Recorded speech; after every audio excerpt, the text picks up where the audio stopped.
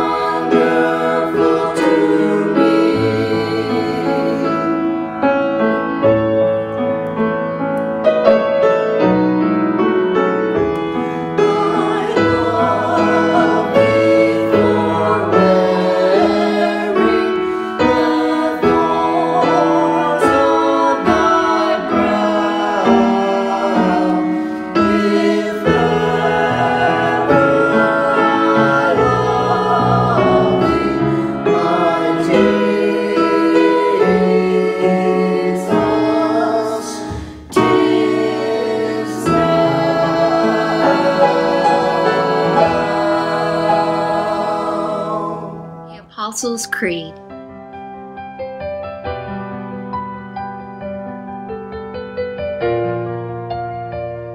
I believe in God the Father Almighty, maker of heaven and earth,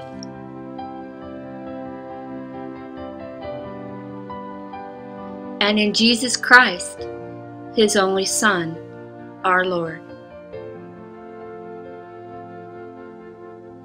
who is conceived by the Holy Spirit, born of the Virgin Mary,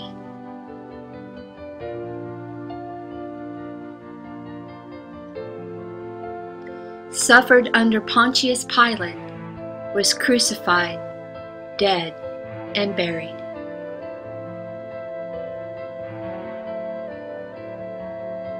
The third day He rose from the dead. He ascended into heaven, and sitteth at the right hand of God the Father Almighty.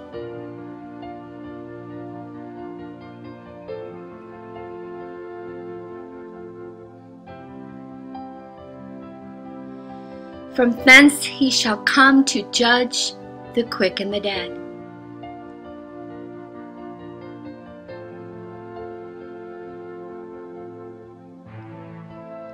I believe in the Holy Spirit, the Holy Catholic Church, the communion of saints, the forgiveness of sins, and the resurrection of the body, and of the life everlasting.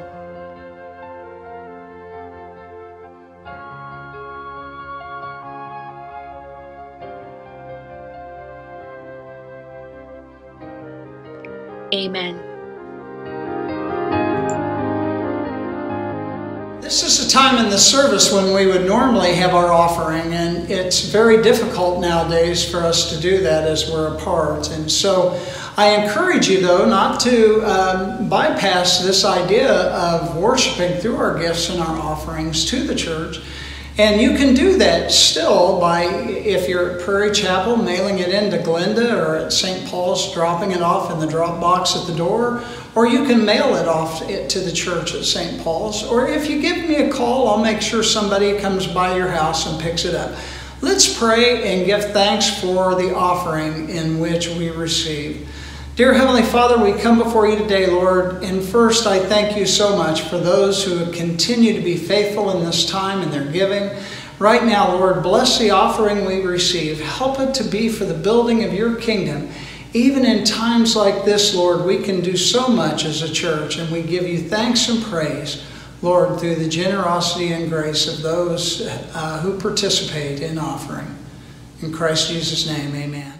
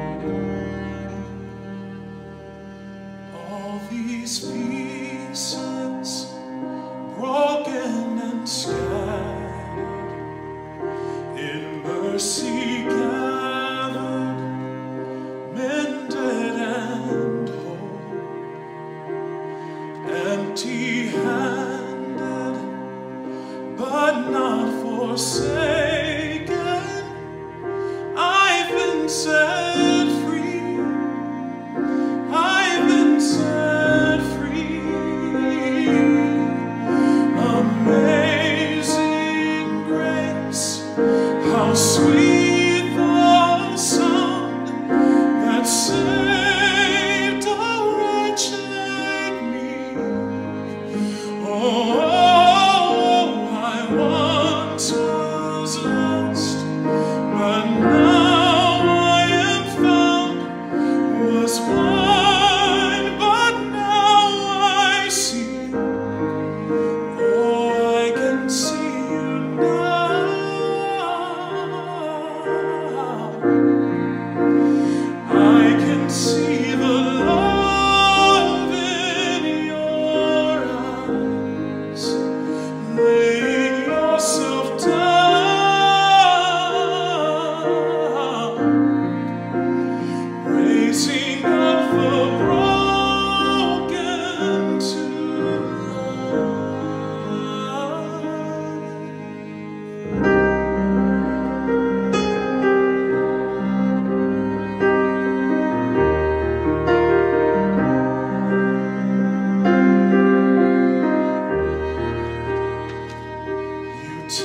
our failure, you take our weakness, you set your treasure in jars of clay.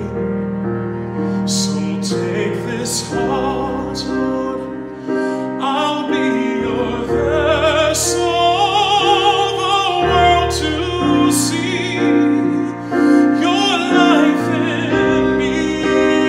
Oh, amazing grace, how sweet the sound that saved a wretch like me.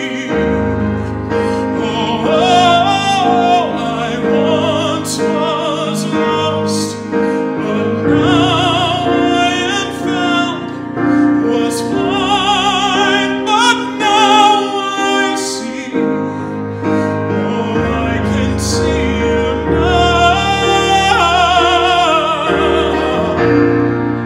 Oh, I can see the love in your eyes, laying yourself down,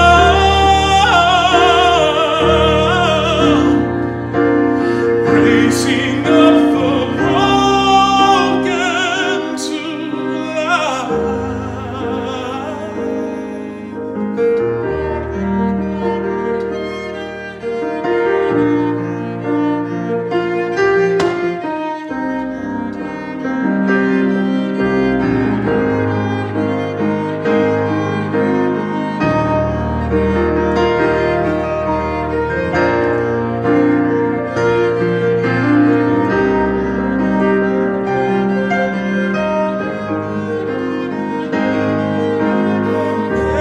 amazing grace, how sweet the sound that saved a wretch like me. Oh, I once was lost, but now I am found, was blind, but now I see. Oh, I can see you now.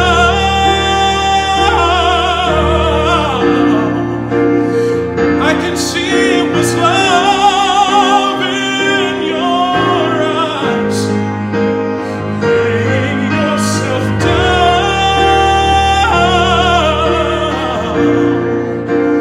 raising up the broken to life. I can see it now.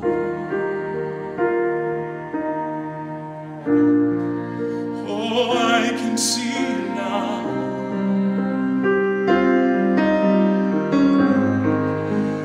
Laying yourself down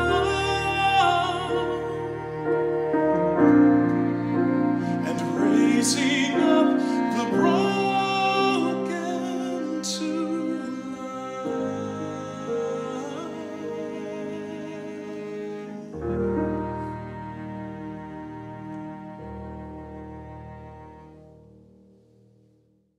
It's a time that we come together for prayer, and this morning I would like us to consider praying for all of those within our community who've been affected by the virus.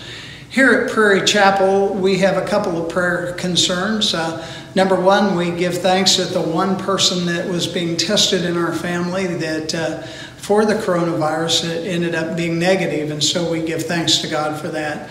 I'd also like us to lift up Doug in prayer as he continues in the process of healing from his surgery. So we need to lift up Doug and ask that God continue to heal him and bless him with peace and reprieve from the pain that he's feeling still from his surgery. At St. Paul's, we in both churches lift up those who are shut in for a long period of time. We know how depressing that can be to not be able to participate with people that we love. And so right now we lift up both churches in that.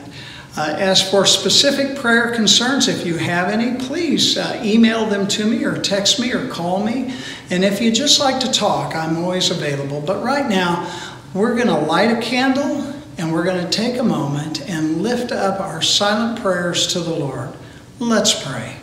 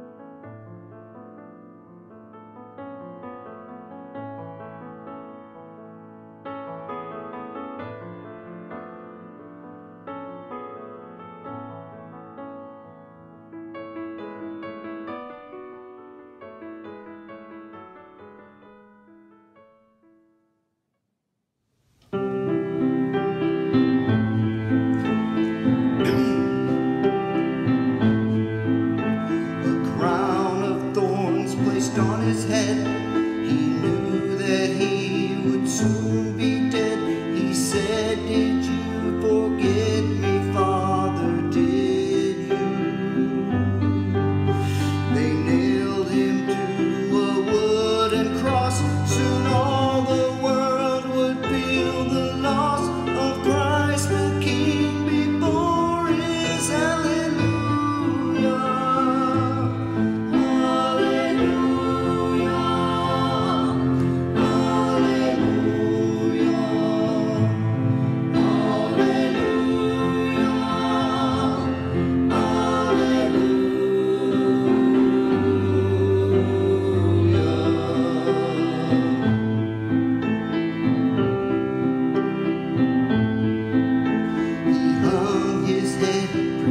To die, then lifted his face up to the sky, said, "I am coming home now, Father, to you." The reed which held his final sip was gently lifted to his lips. He drank his last and gave his soul to glory.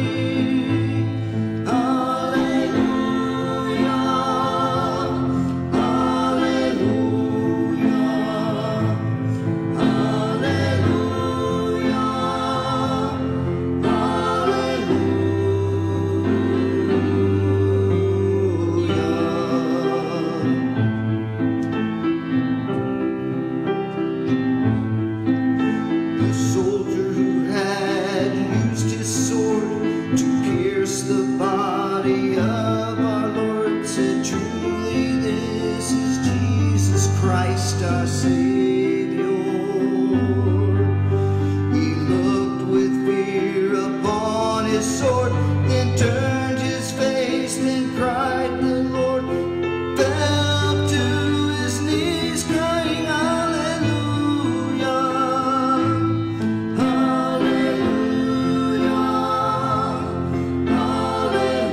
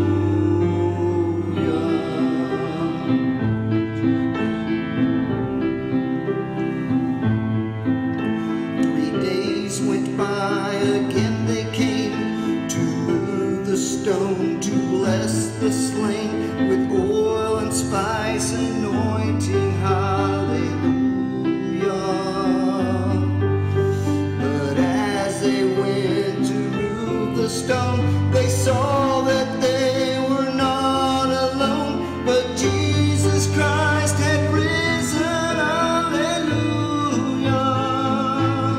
Hallelujah.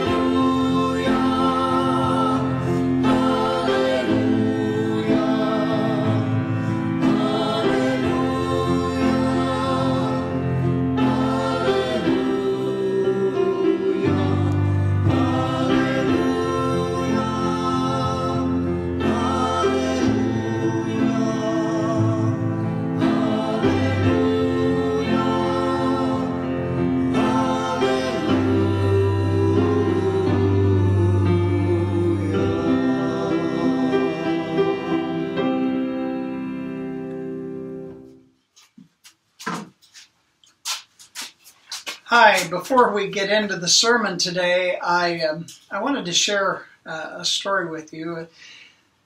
When I was a young boy, I remember one time being really afraid, and my mom came outside and she found me in the bushes. I had hidden myself away. And about my third grade year of school, a friend of mine and me, we were walking home, and we were kind of playing around more than we should have been, and when we went out in the street, he ended up getting hit by a car. And all I remember is being afraid. And we had these big bushes underneath our house, and I hid underneath those bushes. And I remember the next thing, and I don't know why I was afraid, if I was afraid because he had got hit, or if I was afraid because I was in trouble because he got hit, because we were playing around.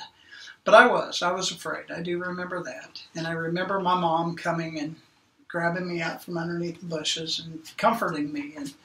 And I found myself in a time of fear that I went to a place where I could feel safe. And it's a place where I played all the time.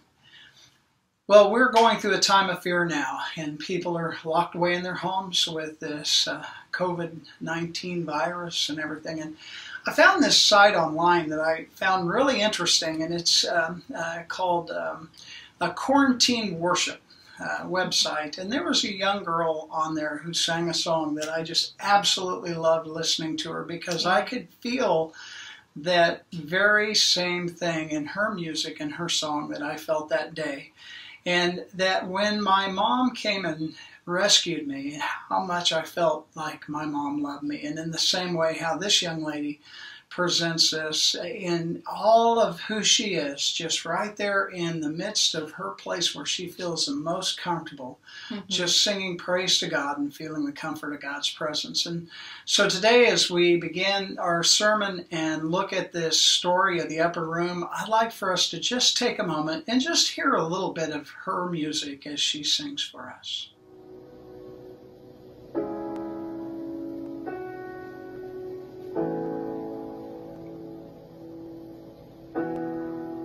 The more I seek you, the more I find you. The more I find you,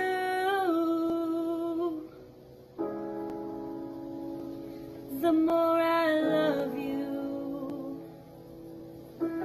I wanna sit at your feet, drink from the cup in your hand, lay back against you and breathe, feel your heartbeat. This love is so deep, it's more than I can stand. I melt in your peace, it's overwhelming.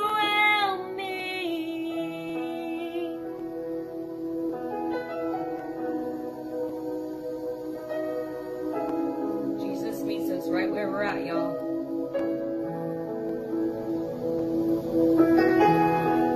Let's look at the Gospel of John. Chapter 20, verses 19 through 32,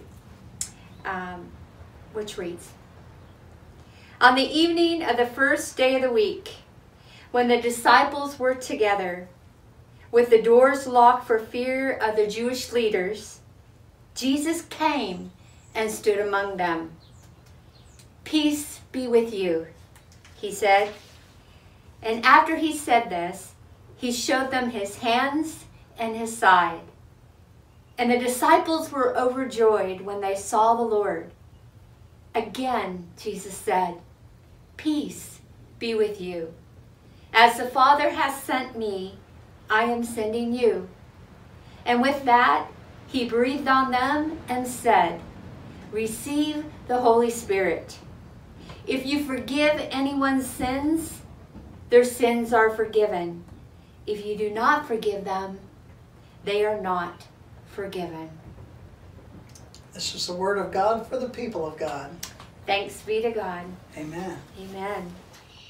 Gripped with fear and unable to move from that upper room, they were hiding behind those locked doors, and Jesus' disciples, they sat there in fear of the Jewish officials. They were afraid because they could, if they could kill Jesus, then they could kill them too.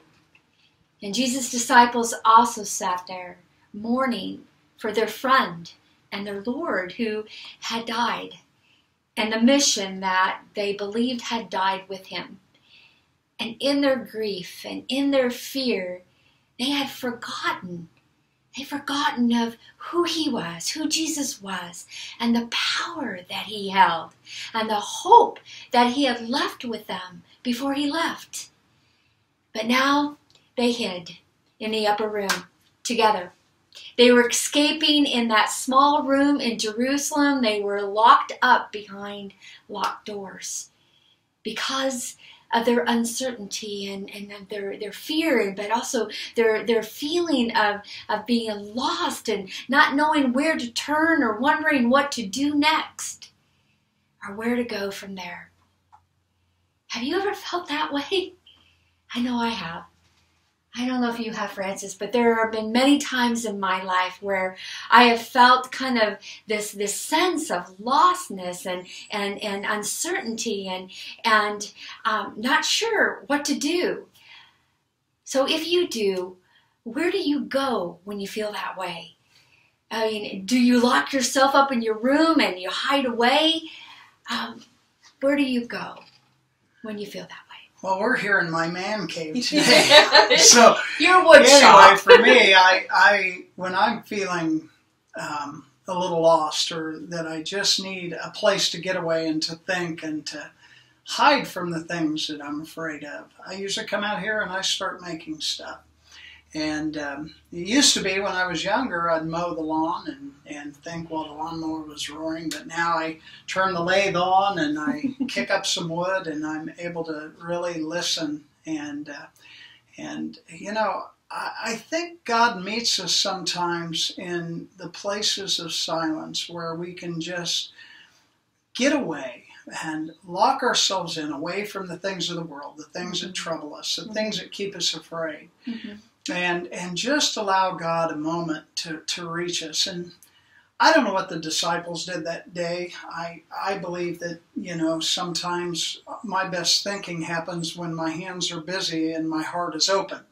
And so I find this wood shop to be a good place. And I find this wood shop is a hideaway for myself as well. Probably not as much as Francis, but it's a place where I too feel like I can go. It's a place I want to kick her out. Sometimes he tries to kick me out, but I enjoy being in here as well. I like to turn wood sometimes paint, but it is also a place where the distractions of the world, or those things that are weighing on my shoulders, where I can just go and be silent and be busy with my hands and to concentrate and to focus and to listen to God's still small voice sometimes.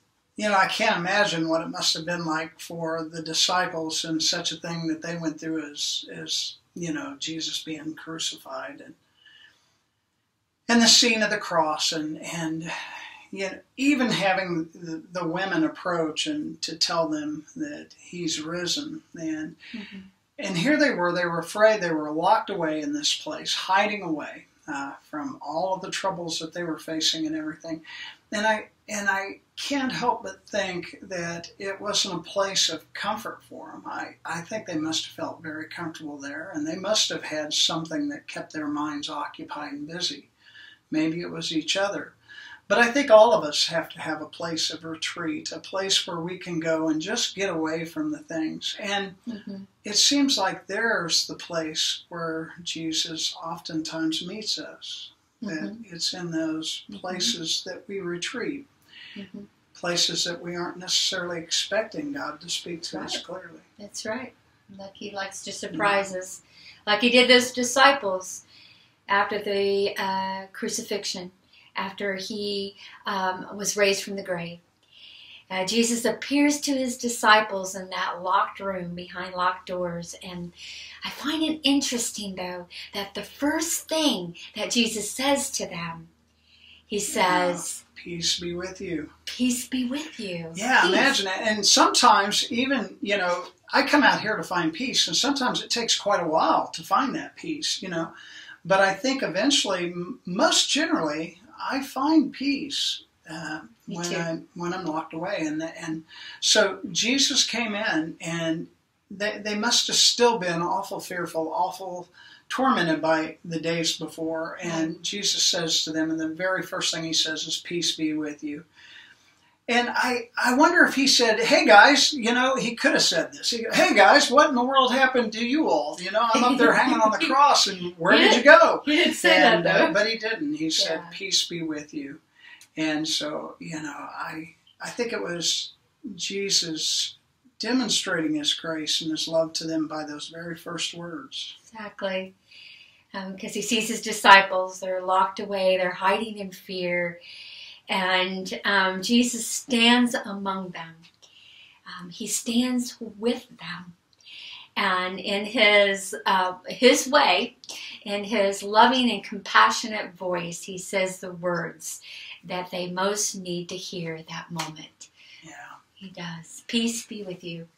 And he showed them more about his risen self as well. He showed them the palms of his hand, the cut on his side, and the wounds that he bore during the crucifixion, and they were still there. And Jesus revealed himself in a way that they couldn't deny that it was him. And they experienced in that a newfound peace, a renewed strength, a renewed joy, a renewed purpose. Yeah, reminding them from his hands and from his side what they represented. And they represented the wounds that he bore on their behalf. Yeah. And how much he loved them, and that he had died for them, and that he was revealing himself again to them. The wounds were, his symbol right there, physical symbol of his love that he gave for each of them. That's right. And how they responded, though, when they did recognize that it was the Lord, and they did recognize his voice. The scriptures say that they were overfilled, they were overjoyed when they saw the Lord. Yeah, their hearts were kind of unlocked, and they realized that there was something more to do, and this peace be with you. Right. And that was only the beginning of following him. And notice what happened next. He reveals himself to them, and he breathed on them, and they received the Spirit. We're going to talk about receiving the Spirit more when we get to Pentecost, and there may have been several different times that they received the Spirit for different purposes and in different ways. And at Pentecost, it's for the whole of the church, but here it's for these men in the upper room, these people in the upper room who Christ breathed his Spirit on to encourage them and strengthen them in something. But what I found interesting about that is what the encouragement was pointed toward. What? It was pointed toward forgiveness.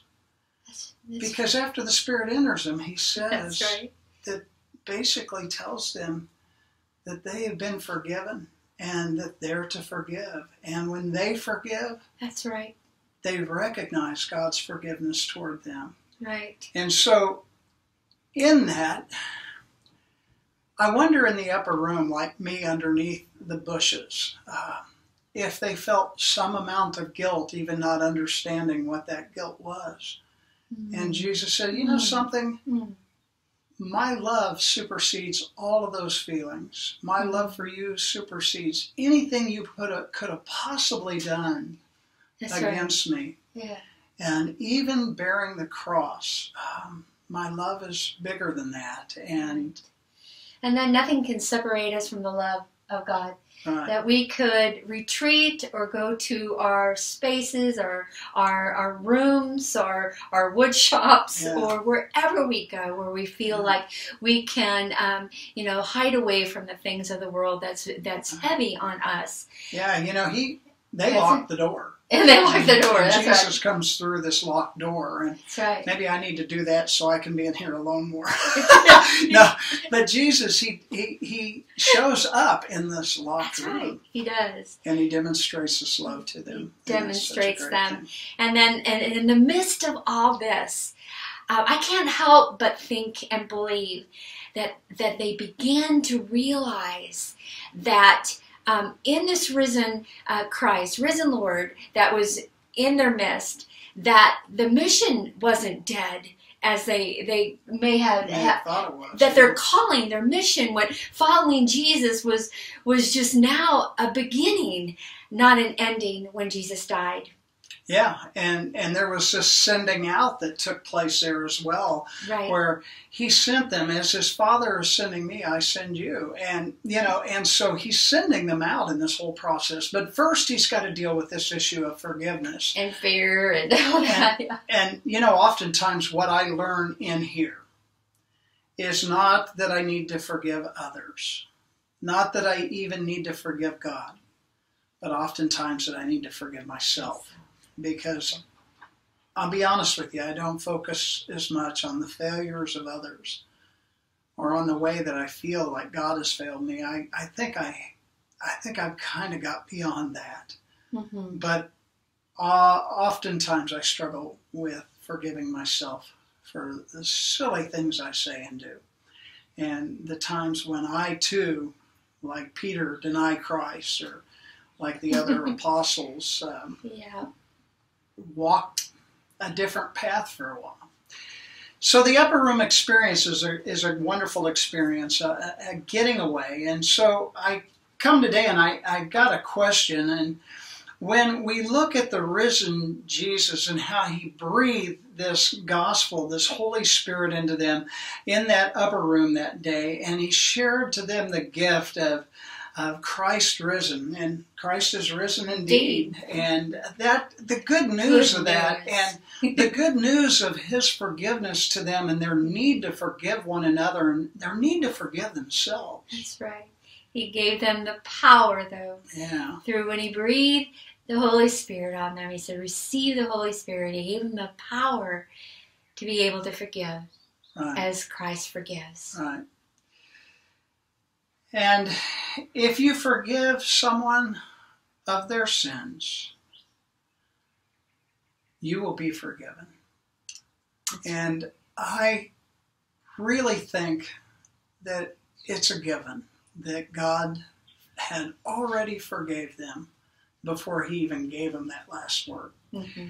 And in this passage. Mm-hmm. And so they moved from that place, empowered by the strength of the Holy Spirit, to forgive themselves, Forgive themselves. Yes. to think ahead, to be encouraged and emboldened and sent out into the world to do the good work that God had called them to do. And that they weren't alone. They weren't alone in this sending out. Yeah. For Jesus told them, for as the Father sends me, so I send you. And they don't go alone. They go in his forgiveness. Yeah, amen. Well, it's been good to be here today. I want to get to this block of wood and make something beautiful out of it. What do you think? Do you think I should make a chalice, or I guess I could make a pig? Yeah, I make pigs out of these, or I could make a snowman. There's all kinds of things. Yeah, but anyway, this wood is calling me, and we're about done. So I think before we close, let's do this. Let's sing our closing benediction together. The Lord bless you and keep you. The Lord make his face to shine upon you and be gracious, gracious, gracious to you. The Lord lift up his countenance upon you and give you